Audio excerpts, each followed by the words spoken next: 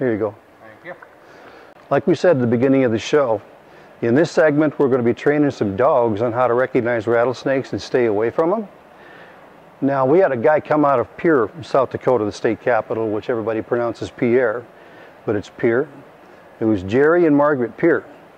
And he raises his own dogs, trains his own dogs, and he also trains on how to recognize rattlesnakes and stay away from them. So in August of 2013, we got together and we trained about 20 dogs.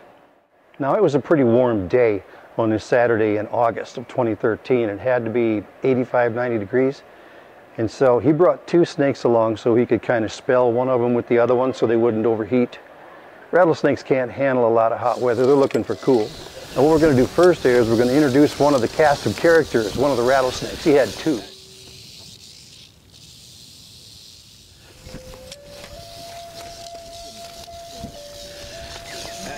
Yeah, that's a rattler, all right, isn't it? That is a dandy. Okay, I want you to come up. You see the...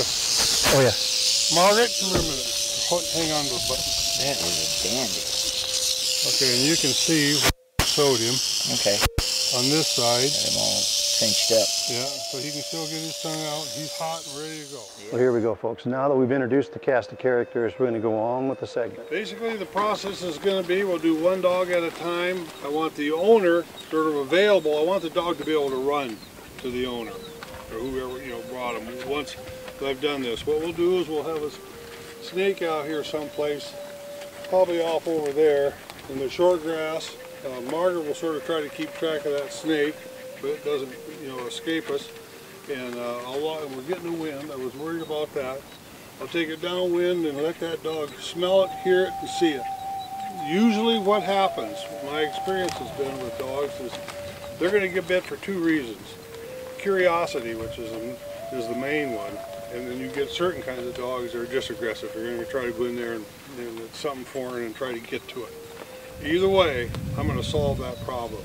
And what I'll do is when they come around, I would like them to sort of catch that scent cone and work themselves into it. When they get right to it, I'm going to have the shock collar with me. I'm going to shock them. I'm going to shock them their charge, and I'm going to do it. It's going to be as violent a charge as mine will make, and they're good ones. I want to be able to sort of let them go. I'll have them on the line. I want to let that dog go and let him get back to safety and to his owner, and all you do is comfort him. What will happen, you know, this and that. You're just the good guy. Put them away. Praise them or? Praise them, do whatever, hug them, pick them up, do whatever you want to do. Can't pick him up no more. Yeah. But you should just be that big safety thing. I don't want that dog to associate you with any of that that's going on out there. We're going to put them up. You know, we're going to bring them out in 10 or 15 or 20 minutes, whatever. Again, we're going to run them again. Now, that dog knows what happened to him or her, and they don't want to be going back there. So what we'll do the second time is we do a lead, 2 leads, 2 long lines, and we struggling, and it's kind of a mess because they don't want to be there. I'll walk them over that snake again. When on top of that snake, I'm going to shock them again. Let them go. Again, you guys will pick up this board, whatever happened to him, and soothe him and calm him or her and whatever. Just so everybody knows, the snakes were devenomized and the dog collar was a shock collar with a loop on it with a lanyard to hook into. There was no choking of the dogs. Who's first? Kevin. Kevin, you want to bring that big white dog?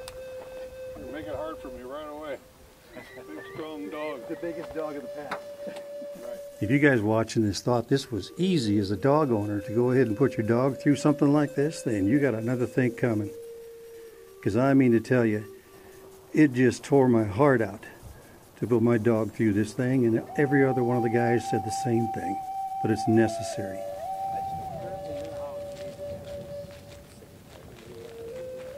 Now you see these 2 dogs right here have both been into rattlesnakes before. The second one was trained. This yellow lab, you see how he walks in between Jerry and the snake. Good dog. Well, my question would be, how do you get the fangs out? How do you do this? Well, very carefully. Of course. Unbeknownst to us, There was a lady out in houses out back out here that had talked to the sheriff's department and complained about cruelty to animals for our training. So they sent a deputy out, and he seemed to be the one that was probably the best one they could have sent, because he owned a couple of rattlesnakes himself, and once we explained we were training dogs, he was totally on board with it. Push that all the way up, totally expose that fang and snip it off. And then we sew their mouth shut. Is there any damage to them? Well, snakes have 7 sets of fangs. Mm-hmm. And so, I'm talking about the stitching is what I'm no, you got to be careful, you know, you don't want to get into the nose or the eye. So how'd you get into this? Well, I've got 6 dogs of my own, and I've always had about that many, and I do a little bit of guiding, and I guide where there's danger. After this little session here that we had with the deputy sheriff, the 5 of us that were left got together and discussed the whole day, and then shook hands and went our way. The process isn't just for training the dog and keeping the dog safe.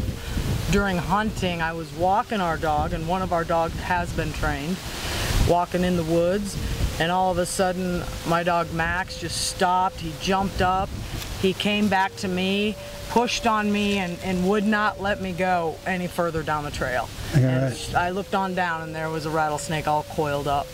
I highly recommend getting the shots too. Yes. Yes. It's a combination that needs to happen, because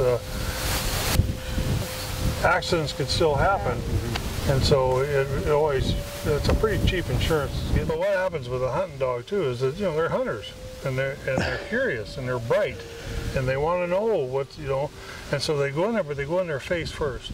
If they have time, they will go face first. It's not meant to be a good experience for the dog. It's meant to be a aversive experience, you know. Thank you for coming out. It's been great. Thanks for having me.